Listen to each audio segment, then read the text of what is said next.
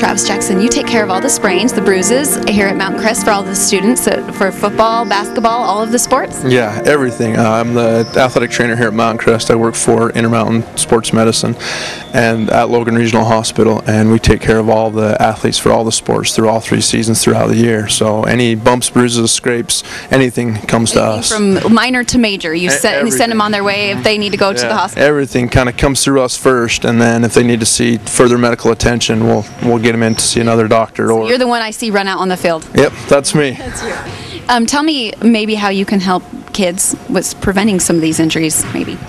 Some of the suggestions that we give some of the kids is wearing proper braces, ankle braces, maybe elbow pads, proper fitting of helmets and shoulder pads and stuff like that to help prevent injuries.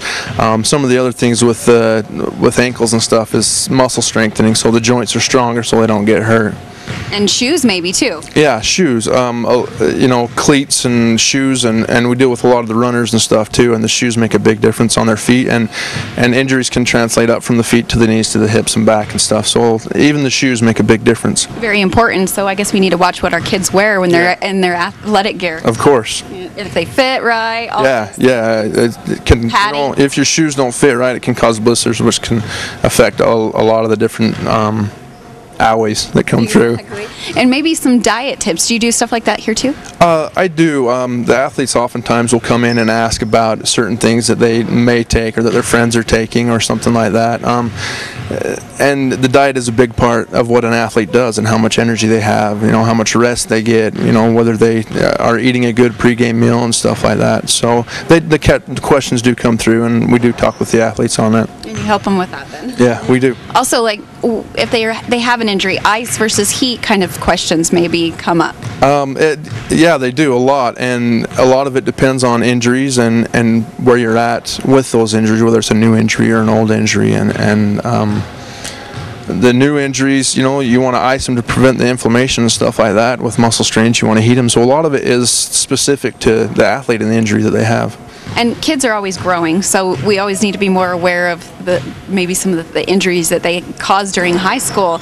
Is that ever some kinds of concerns that parents have for you? It is. A lot of parents, of course, are concerned about their athletes and things that happen, and they can fracture things like their growth plates and things that can affect the way they grow. And we deal a lot with concussions. Concussions have been in the media a lot lately, and concussions can affect you later on down the road.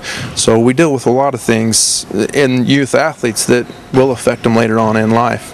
And this is where you come in. We're talking about high school, but you, Trek Lions, are the USU medical. Tell me what that is, your title there. I'm the head team physician for Utah State, and I've worked as a high school team physician, so it gives me a chance to see kids as they come through high school. I see some of Travis's kids that he sends over to me. You're the one that deals with the big problems. Yeah, once they get to a point where they need to have x-rays or they need to be evaluated for something that could be a long-term problem, then we look at it and we decide at that point what further intervention needs to be taken care of. And a lot of times when it gets to me, Travis and I have visited about what kind of restrictions do we need to put on a kid, and what kind of things do the parents need to look for a condition worsening. So.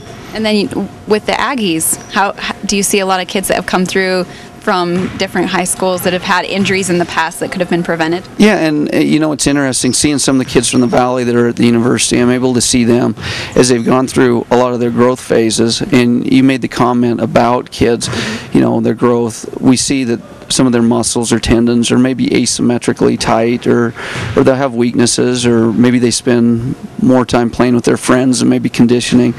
And so as I get them at the university, I tell them the intensity of their training, all of the demands of school, stress from being away from parents, and those sorts of things become big factors. And as they are training and conditioning, they need to be really smart and use common sense about those things. I totally agree. And I know you guys are Intermountain is very heavily involved with community things like, the Utah State and the high schools.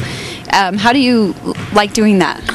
Well, I look at it as some of the things, the common health measures have been ingrained since we were little kids. But as we leave high school, a lot of times we start losing people. Budgets the way they are and different funding cuts, it's sometimes difficult to have specific programs at the schools. And so one of my things is to really instill in people the importance of lifetime fitness. And when I see the college athletes, when they're done with their college years, I talk to them about weight management and the health, the things that they need to do to prevent long-term injuries and to deal with things that could become arthritic injuries. High school kids get big time knee injuries or shoulder injuries, and I try to help them get on their way so they can do lifetime sports. Well, I appreciate you guys so much. Tell me where you guys are located.